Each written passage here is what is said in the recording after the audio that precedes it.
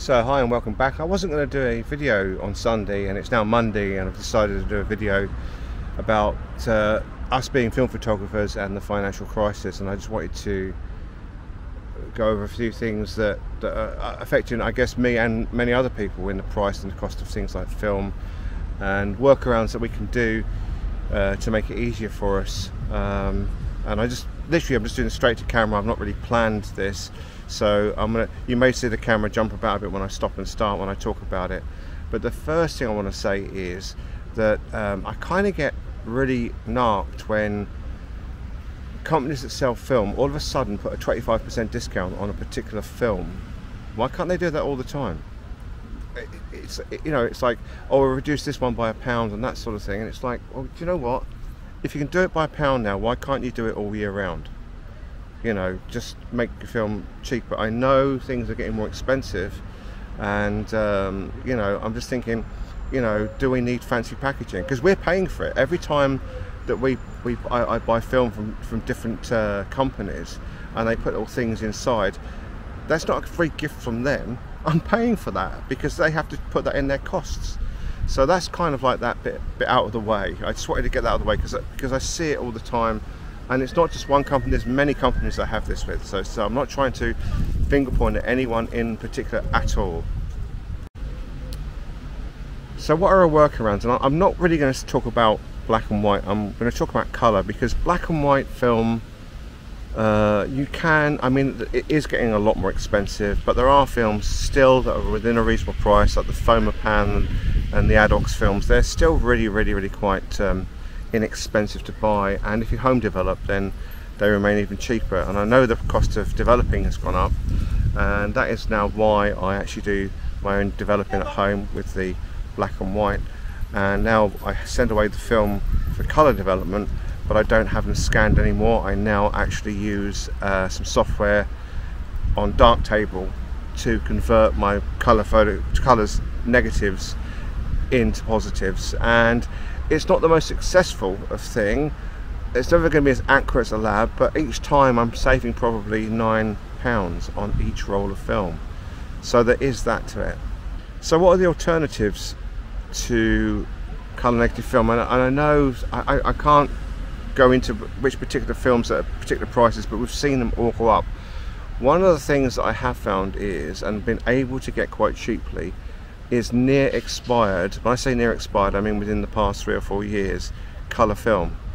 And some of the films I've been buying have been older than that, I've had a little less success with. So I've used some Konica, and I've used some Precisa, and I've used some Agfa Vista to use as colour films. Now each of one of them has cost £5.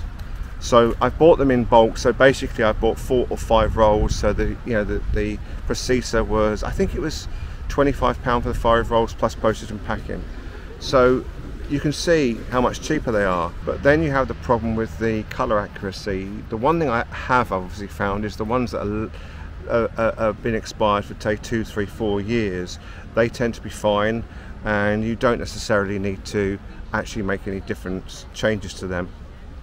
The ones that have been long expired, like the Konica, I've had some really quite poor results. Now you'll see the stuff I've been doing without expired film here, and it's just a risk you take. But for £5, I'd rather go out and take some colour film that you don't know what's going to happen with it, than spend £16 on a roll of film and then another £12, £14, £15 on having it processed and scanned. And I'll show you the software I use as well on this video of how I edit an actual negative into a positive, and you can see that process take place.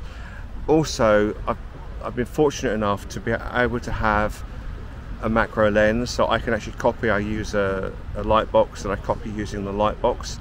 So I'll show you that as well. But you don't have to necessarily have a light box to do it. I wouldn't use a mobile phone to copy negatives. I just really don't see the point in that, when you can get a digital camera. And I bought originally, when I was doing the photography, I was originally using close-up filters. They're not as good, but as like a macro lens and you have problems with distortions and stuff, I could show you some of my shots that I did when I originally started, and you'd never notice that that I basically put this on a 28 to 70 zoom lens with a ×10 close-up filter.